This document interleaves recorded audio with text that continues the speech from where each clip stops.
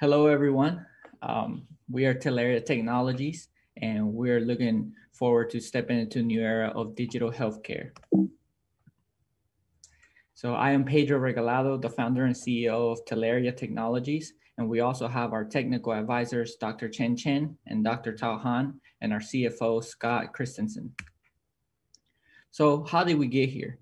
We first started by researching different mixed reality technologies and solutions. We combined this with different edge computing researchers to see how we can be as low cost as possible, as well as different wireless systems, as that's where our society is heading as well.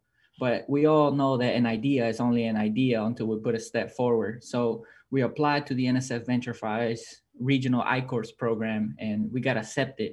Through this program, we were able to do over 30 plus interviews, interviewing different people in healthcare, manufacturing, sports, and education sectors to see where mixed reality could best put its foot forward. We were also able to do a business model canvas focusing on value propositions as well as customer segments to see what Talaria could offer and who our audience was. Then after this program, we took a step forward and also applied to NSF Enterprise National I-Course program.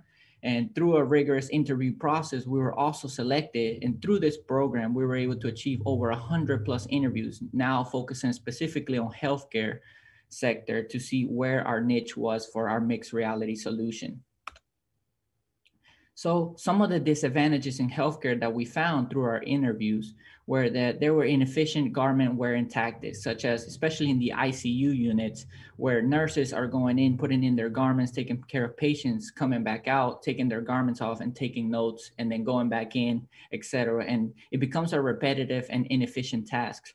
We also found redundant note taking where nurses are just charting all day long or just taking notes. And even if the desktop or computer is in the same room as the patient, sometimes the nurse is with their back to the patient, which decreases customer satisfaction and makes the patient feel unheard.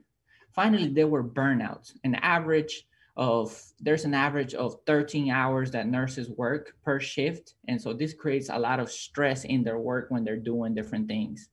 So if you're still unconvinced, why Talaria? We want to change the current digital healthcare.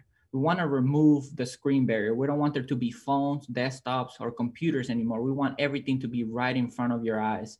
We focus on providing extreme safety by validating patient information with our facial recognition algorithms and doing verifying patient medication to see if it's correct.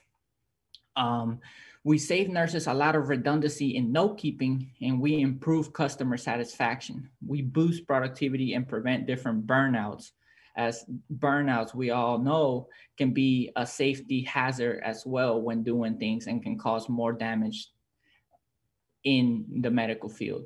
Finally, we allowed global collaboration so that with one button away, I can contact any other nurse or doctor in the world. And this is beneficial even post-pandemic.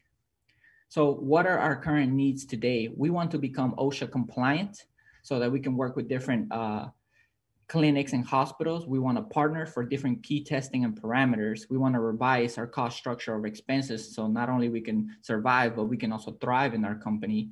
We want to shift from the prototype and minimum viable product to a full production phase.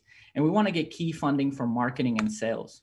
So through the Venture Prize Launch 2.0, we want to revise and update our cost structure, our key partners and resources, and get our revenue streams correct.